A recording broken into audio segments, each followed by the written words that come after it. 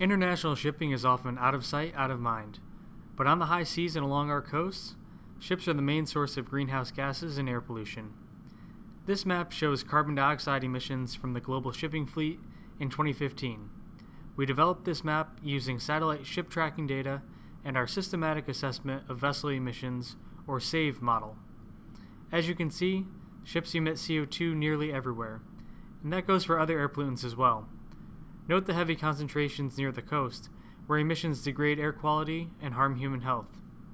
While nations have committed to reducing their greenhouse gas emissions under the Paris Agreement, the international shipping sector was left to develop its own strategy, which the International Maritime Organization did in April 2018.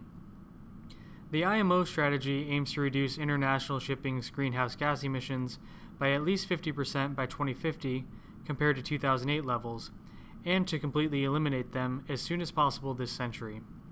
Completely decarbonizing the international shipping sector will be a monumental task.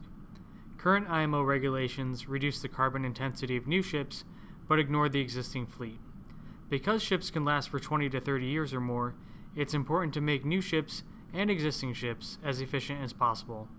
To learn more about recent trends in greenhouse gas emissions from ships and IMO's initial greenhouse gas strategy, visit our website.